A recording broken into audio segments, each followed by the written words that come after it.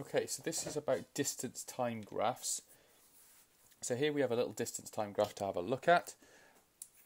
Now, let's just say a couple of things about this. First of all, distance time graphs show us, as time progresses, the distance that you travel. Okay, so it's displaying the distance travelled over a period of time. And distance time graphs are one of only two types of graphs in physics where we join the points up dot to dot with a straight line. So that's distance time graphs and velocity time graphs. They're the only two types of graphs where we do that. Now let's look at a couple of sections of this graph here. So let's look at section A to begin with. Okay, if you look at this graph section here closely, over the first 10 seconds, okay, we're travelling a distance of 50 meters in 10 seconds, okay? So 50 meters in 10 seconds. That's the distance that we're travelling. So the distance is the difference between the starting point, which is 0, and the end point here, which is 50, okay? Because that there is 50 meters. And that's taking us a period of 10 seconds. Now, if you break up this graph here into sections, over the first 5 seconds, we travel 25 meters. Okay, and then obviously over the next 5 seconds we travel another 25 meters. So what we're saying here is, if we split this down into smaller units of time, in each of those units of time we're travelling the same distance, and that tells us that this object during section A is travelling and it's moving. So we're moving 50 meters in 10 seconds. That means we must be moving. Okay, so it's moving at a certain speed. But because as we split this down, in the first 5 seconds we travel 25 meters, in the next 5 seconds we travel 25 meters, in each section of time we're traveling the same distance. We're traveling at a constant speed. Okay, if we were not traveling at a constant speed, then the distance that you travel in the first 5 seconds would not be the same as the distance you travel in the next 5 seconds. If you split this down even further, and it's difficult to show on this graph, but if you split this down into 1, 2, 3, so if you split this down into seconds, 1, 2, 3, 4, 5 seconds and so on, every second on this graph you'll find that you are moving a distance of 5 meters in 1 second, another 5 meters in the next 1 second, another 5 meters in the next 1 second, and so on. So after 3 seconds we've moved 15 meters in total.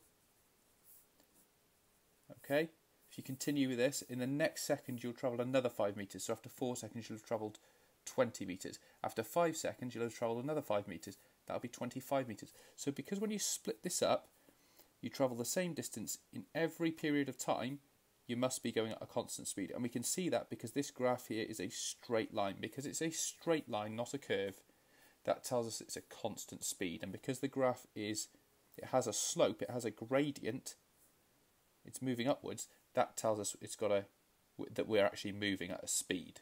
Okay. Now if you look at this next section, section B here, after 10 seconds you've travelled 50 meters. After 20 seconds, you've still only travelled 50 meters. So in section B, we just don't move. We're not moving, okay? Because we're at the same position at the start as we are at the end. We've still only travelled 50 meters from where we started, so we haven't moved, okay? So we haven't travelled any extra distance in any of the time periods across here, so we're not moving. And we know this because this line here is flat. Because it's flat horizontal line, that tells us we are not moving.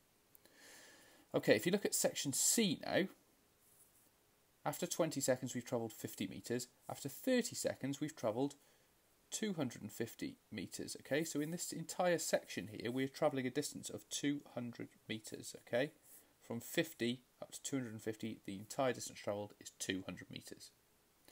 If you look after 25 seconds, you've travelled from 50 up to 150. Okay, this point here is 150 meters. So in section C, over 10 seconds we travel 200 meters. And over 5 seconds here, we travel from 50 up to 150, 100 metres. And then in the next 5 seconds, from 25 to 30, we travel, so this is from 20 to 25 seconds. This is from 25 seconds to 30 seconds. Okay, so 5 second period of time. We travel another 100 metres from 150 up to 250. So again, we're travelling the same distance. No matter how you break it down, we're travelling equal distances in equal periods of time. Okay, over each 5 seconds we travel 100 metres. In total, over the 10 seconds we travel 200 metres. That tells us that we're travelling here at a constant speed. But if you compare it to A, we're travelling at a faster constant speed, because in 5 seconds we travel 100 metres, whereas with A, in 5 seconds we only travelled 25 metres. Okay, so this is faster.